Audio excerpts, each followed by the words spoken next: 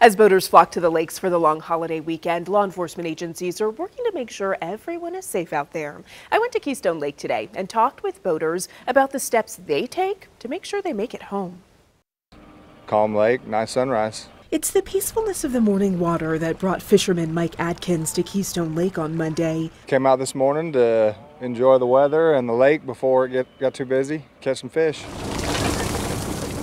As he was packing up, David Montgomery and his crew were putting their boat on the water. We've tried to find a secluded area where it's just nice and quiet and you don't hear anything but, you know, the wind and just nothing, that stillness. After enduring the busy crowds over the weekend, it was crazy. I mean, every campsite, every inch of cut grass on the beach had tents on it everywhere you looked. There were people everywhere here. Montgomery says he was out Monday morning hoping for a bit more peace, but area lakes and rivers are seeing big crowds for the long holiday weekend.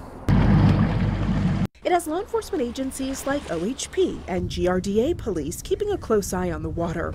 OHP's Marine Enforcement Division is focused on impaired boating.